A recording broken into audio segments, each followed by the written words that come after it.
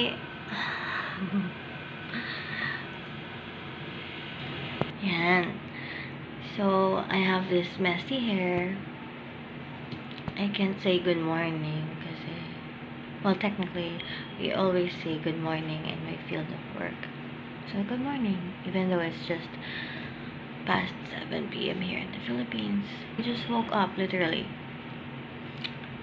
I always set up an alarm. Anyway, this is actually karugtong nung last vlog ko. Ang parang ng putik, kagigising ko lang eh. Magmas kaya ako. Anyway, ang lapit ang putik. At least paloob yung buhok. Ang dami ko na sinabi. Yun nga, i-vlog ko yung what I usually do. Ayun, after na to, prepare lang ako ng damit ko. Then, maliligo na. Ayun, mag-aayos. And then, mag-aantay ng shuttle. Ayun, mamaga ako. So, ayun, pagka pick up ng shuttle, ayun, I usually eat sa office na eh. Kasi may oras pa naman. Pero yun nga, hindi, pagdating ng shuttle yun, magla-login muna ako, and then kain, yun. Good morning daw, good morning! Good morning, ako pa ako nang susuotin ko for tonight's shift. Hi!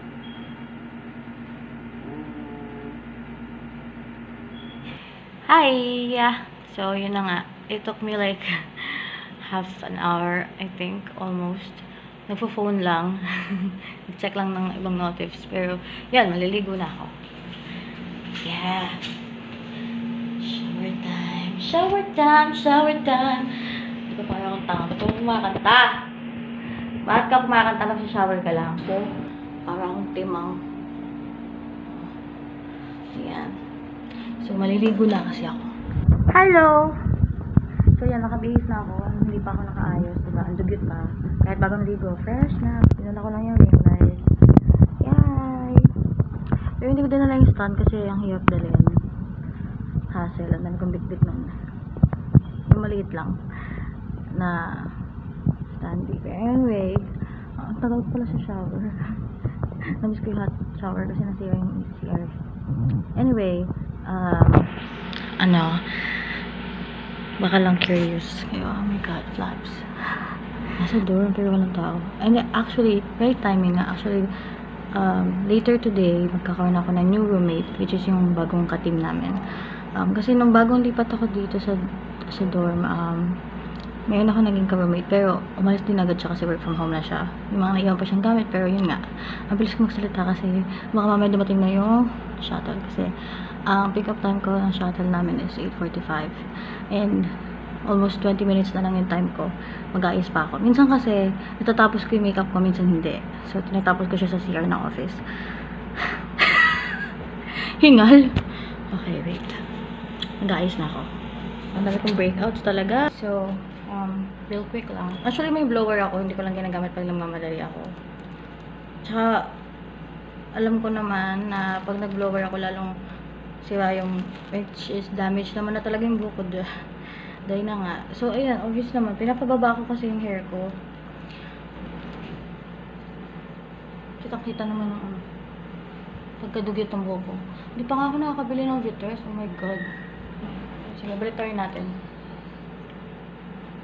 Ayan. That's as far as I can go. Ito yung shoes ko. Yeah! Cream na ginagamit ko. Cream. Ginawa ko na to dati sa TikTok.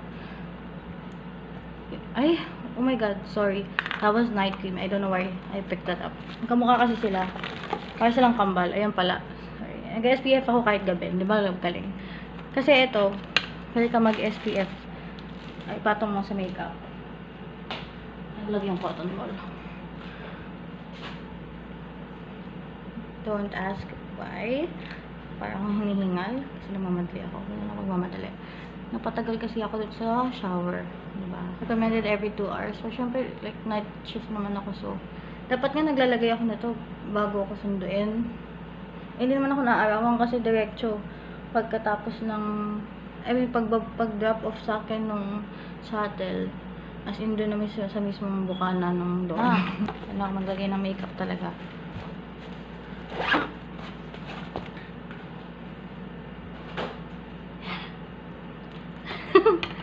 So, suklay ako kasi wala na akong litres. Ayan, konti na lang talaga siya, oh. Pwede pa yata to. Ayan, magtitigan tayo. Boing, diba? Kasi nga, I use this dahil ang dry ng hair ko. Kahit ano pang gamitin kong napakalakas na keratin conditioner or shampoo. Sabi nila mag-invest ka sa hair products. Nag-aalangan pa rin ako eh. Siyempre, nangangalekta ako ng Sailor Moon. Which is na ayun nga. So, ayan. Medyo amikli yung buhok ko. Nagpatim ako. Pero hindi mo super kaikli. Siyempre, ano naman, plus size. Hindi bagay pag sobrang, like, ganun na ganun. Like, yung bob cut ba yun? Or apple cut. Ayan, hindi ko na pinakita kung paano ko nilagay. Magic na lang, diba? So, yun nga. Siyempre, kailangan din pantay kasi. So, dapat mayroon din makeup sa leeg. So, ayun. Nadadala lang sa liwanag kaya mukha ako maputi. Pero in real life, you won't like it. You won't like me. Char. Nalala ko tuloy yung lagi namin pinagtatalunan ng nanay ko. Bukod sa kapasawayan ko. Ano yung pasaway? Yung pagkapasaway ko is yung self-esteem ko. Ayun. She would always tell me, you know, my mom would always say na, yun nga, kailangan may self-confidence ka, ganyan, ganyan. And then, pag may mga people who bring me down, hindi lang yung bullies or like, yung parang mga, ano, na maliit ka or what, judge ka, my mom would say na, parang yung, kaya favorite ko yung movie na 13 Going on 30, kasi sabi niya, di ba parang, ang cliche kasi yung parang bilog ang mundo or like, parang yung, ano ba yung kasabihan na gulong, something.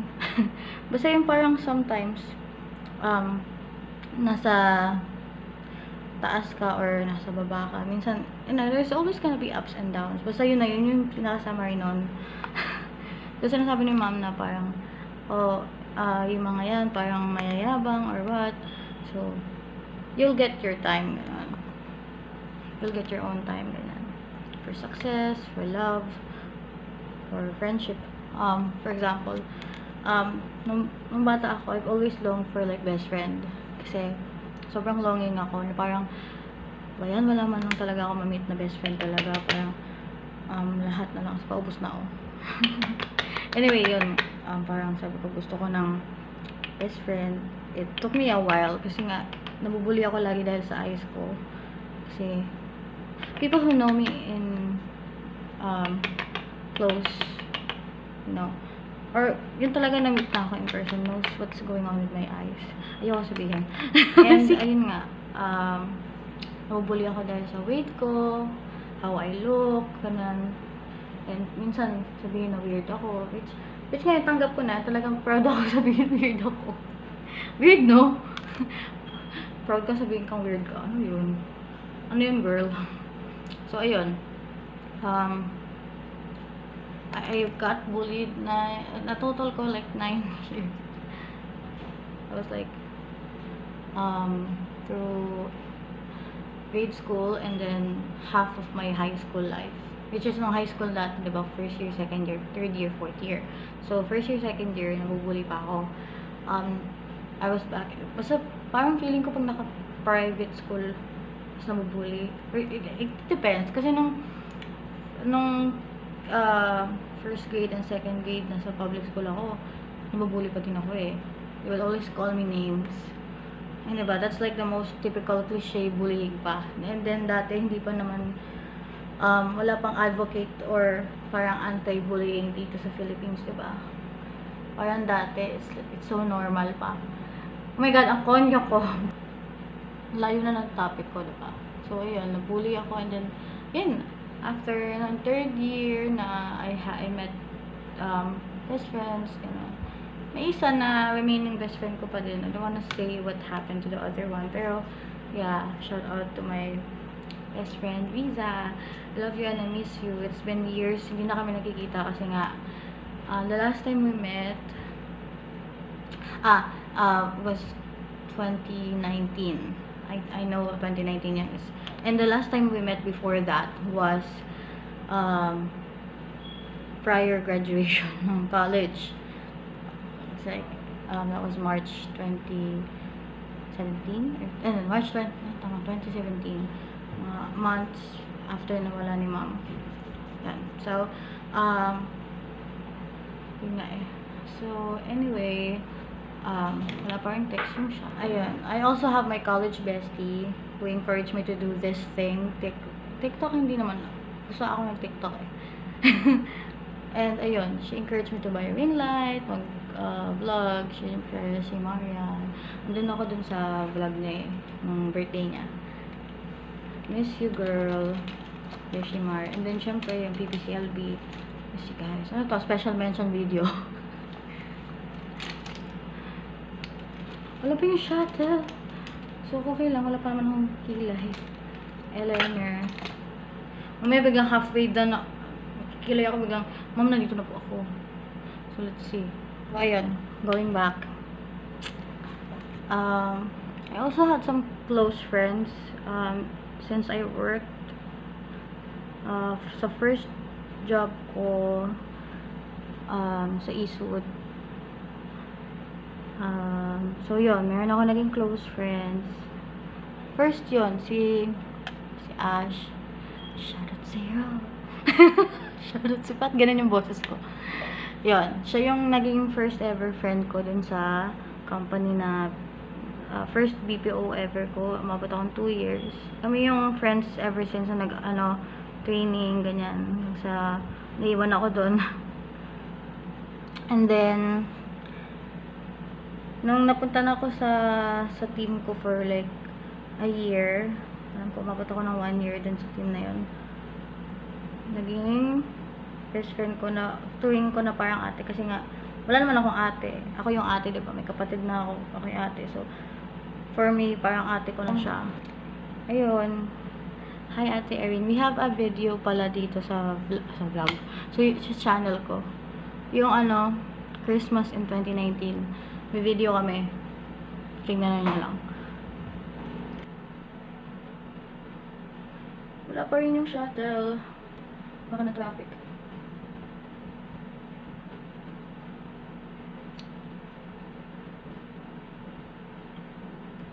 Saan ko lang ito pagkilay ko and then check back ako kung sino ang susunod sa akin kasi paiba-iba minsan yung drivers. Depende.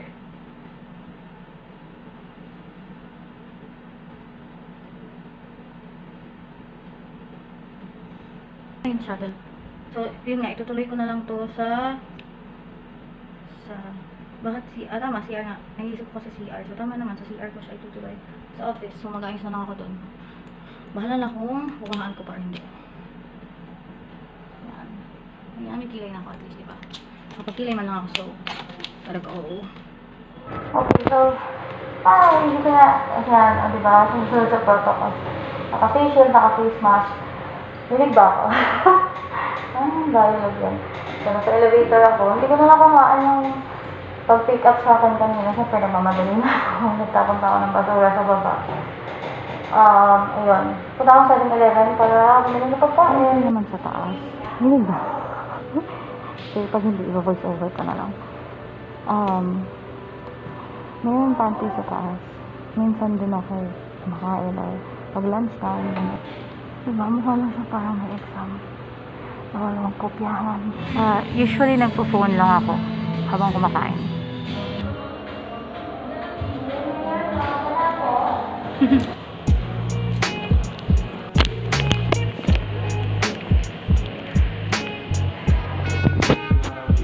O, diba, ang dilim? O, mag-hi ka na lang para hindi ka na mag-shoutout. Jason! Sige, hindi kita kukunin. Sabihin mo na lang bakit.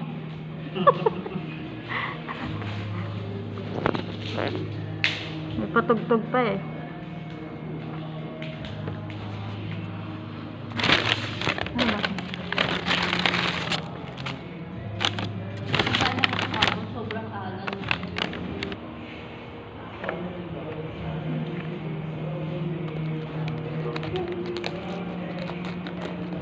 Oras na ba?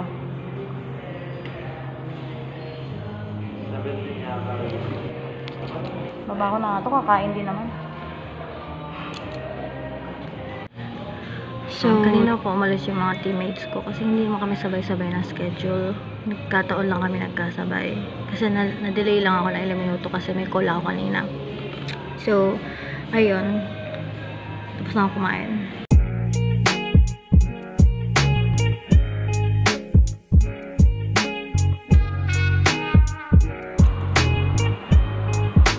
Out na. Mga ko lang yung order ko sa Jamaica. Order sa Jamaica, pwede kong order. Gawa ng attendance points. So, ano? Out na. Mahaba-habang edit to Okay. Antayin ko na lang si Grace. Yung teammate ko. It's usually my routine to wait for her. Para sabay sa shuttle. And ito yung favorite spot ko. Yung sofa. Yung sofa. Ano, really yung kaya mo yan?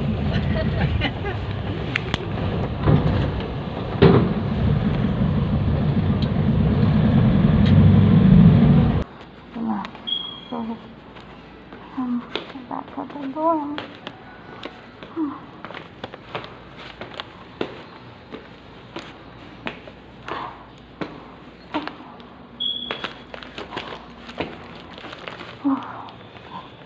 One more floor. Third. Okay. Now. And. Oh.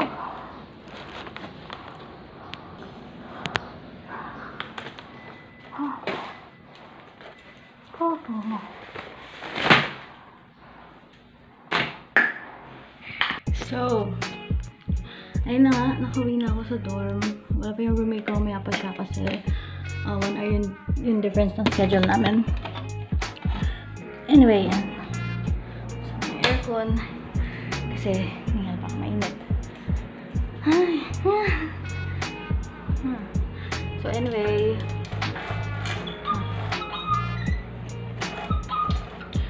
I have to make an outro na. I'm gonna edit this video pa. Ayan. As I was saying, puro ganun lang ginagawa ko ever since nag-back to office. So, nag-start kami like 9th of February. Kasi lumipat ako dito sa dorm na 8th of February. And then, dapat naka-ID pa ako. So, yun. February 8th. And then, nagsimula kami ng mga 9th of February kasi back then, Tuesday pa yung sked. Till now naman, naiba lang talaga ako ng sked. And then, ayun. So, yun. Anong 9th of March? Sana yung March 9. Yun. So, 1 month na naka-on-site. So, 1 year na kami sa work since January.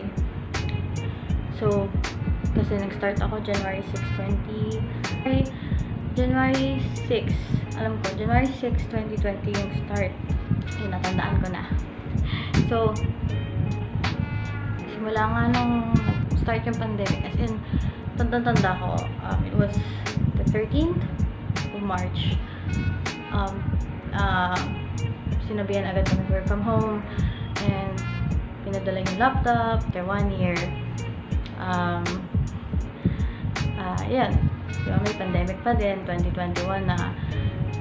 Kasi nga, nag-start kami ng work January, so, diba, naka-anniversary na kami ng January, pero yun. So, ayan. So, a lot of things have changed, pero ito lang yung, ko, this is my take. This pandemic have taught us to be a lot more adaptable. Kasi nga, diba, new normal. So, I would compare na, syempre 2 months lang kami nag-office before eh. Mas matagal pa nga kami nag-work from home, sa totoo lang. March of 2020 until February last month na. So, 11 months na work from home. Tapos yung 2 months na January, February 2020. And then yung ngayon, total of 3 months lang. Diba? So, yung memories namin sa office is like more of just 2 months. So, yun. Ayun yung masasabi ko. And, grabe naman yung outro na to. Ang haba ko. Sorry talaga. Natural akong madaldal. Mayroon kasi akong nunal dito. Sabi nila pag may nunal daw dito, madaldal. Pag malapit sa bumabaka. Diba? Napaka minsan nonsense lang sinasabi ko eh. Born crazy. Ang angas ng eyeliner ko, ang tibay. Yeah, pahak. So anyway, tayo ng TikTok. Pero ang haba nito, i-edit ko pa. So good luck sa akin. And mag-rest ako habang nag-edit. So hope you guys would watch it. Diba? Maawa naman kayo sa flaps ko. Ew. Anong tawa? Anyway, so thank you guys for watching. And my name is Yvonne again. For those who don't know me, obviously. Anyway, bye-bye. Please share this video, like, and hopefully this channel will grow. Because I kind of like doing this. Anyway, bye!